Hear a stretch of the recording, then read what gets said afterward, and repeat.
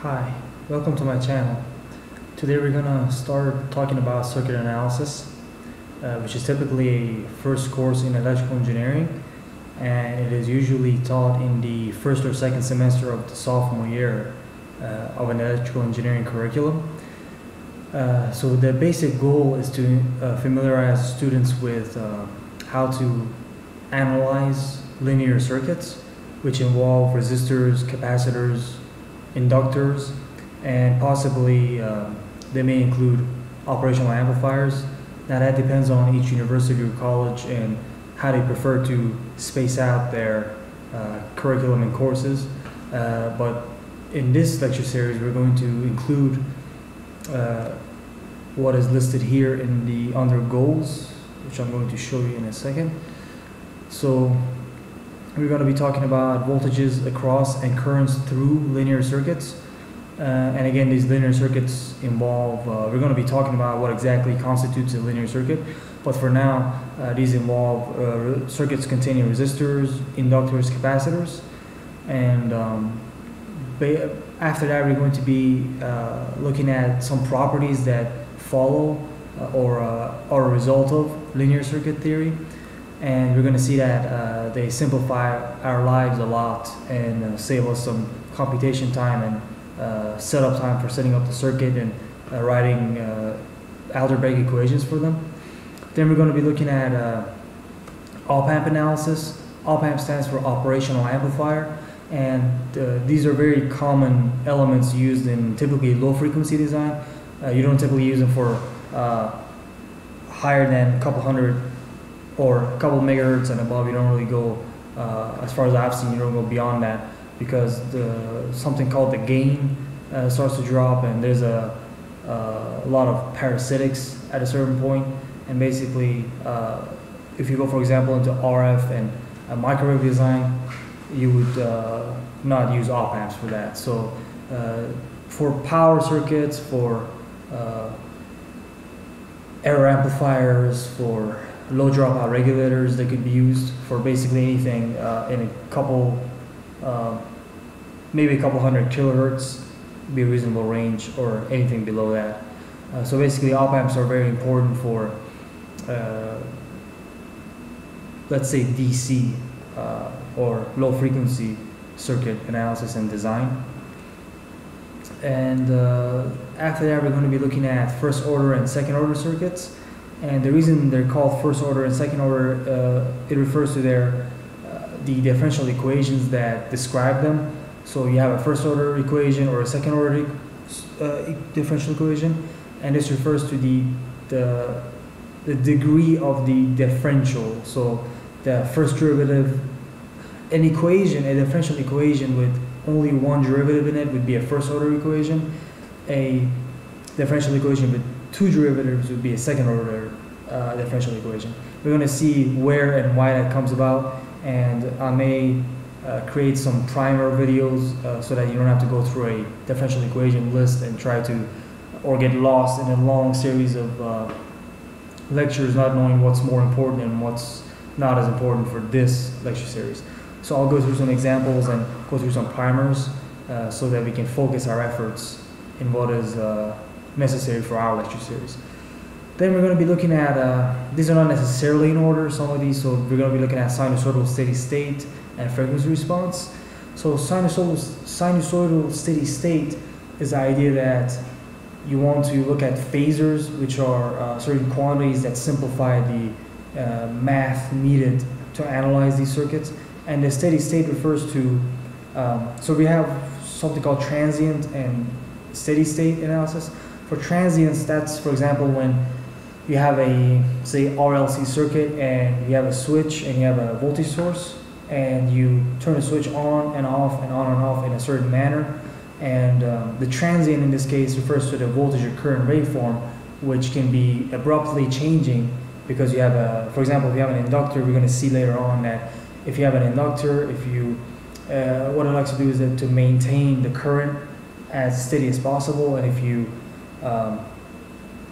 if you suddenly switch, turn the switch on or off, what's going to happen is that you're disrupting that current And so to be able to maintain a certain amount of current, the electromagnetic laws that govern the behavior of an inductor require to create a very sudden spike in voltage, something called kickback.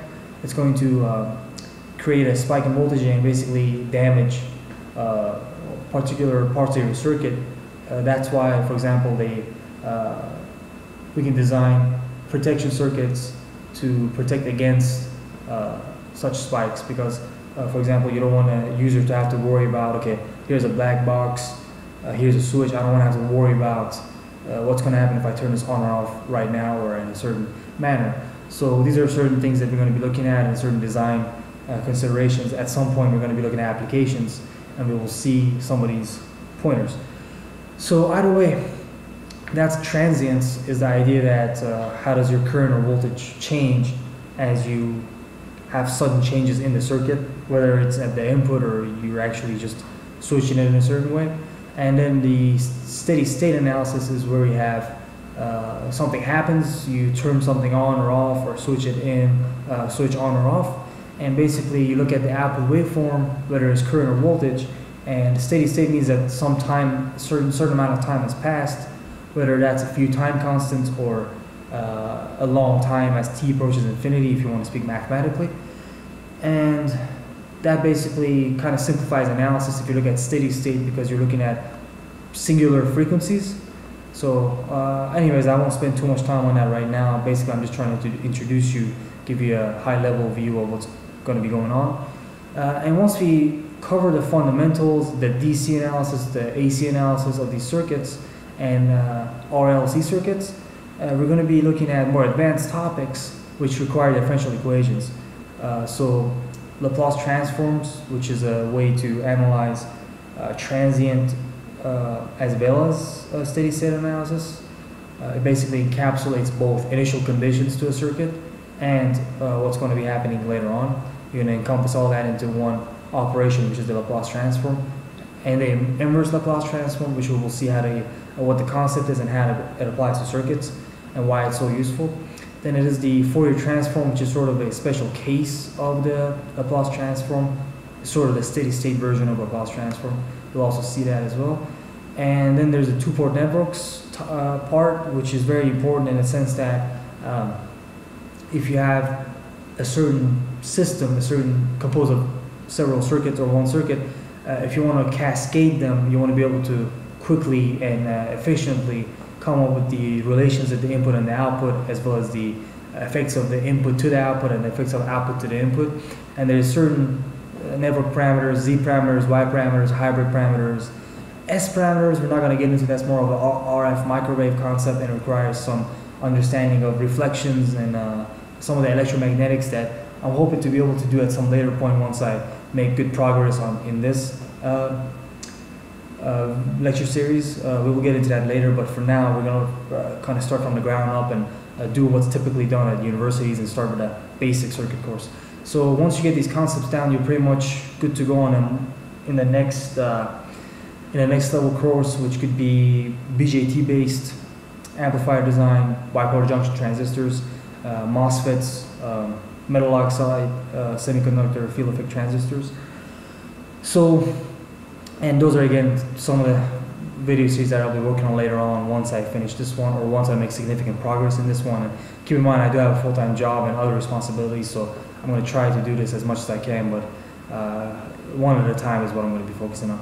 So now let's talk about prerequisites. So it's essential that you're very comfortable with algebra. You shouldn't have to think too much about it. You should be able to solve systems of linear equations pretty quickly, be able to manipulate equations quickly.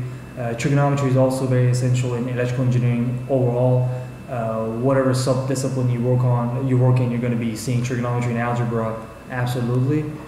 Then there's calculus. You're going to need to know differential and integral calculus and the differentiation and integration of basic signals such as exponential, such as sinusoids, sines, cosines, and whatnot.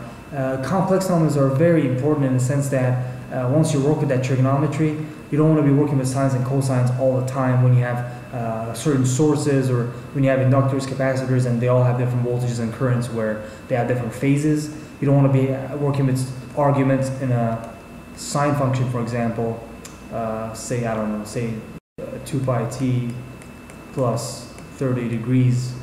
It's just an example.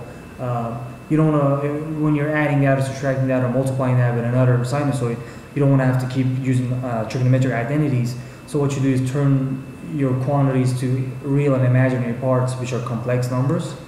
And what you do is you do the algebraic manipulations, the complex algebra, and what you do then is, once you finish the complex algebra, whatever the manipulations are, addition, subtraction, multiplication, conjugation, once you get done with that, you basically convert the quantity back into either sinusoid or polar form or exponential form, depending on what the problem asks you.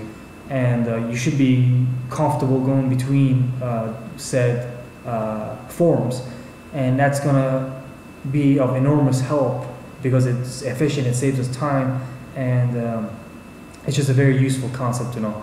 Then there's linear algebra, and the squiggly lines mean just you don't have to know all of it, just be proficient in the basics of it. Linear algebra, you should be able to do matrix manipulations, be able to determine the dimension after like multiplication, for example, be able to multiply matrices, add matrices, subtract matrices, invert matrices, and some of the fundamental properties of linear algebra.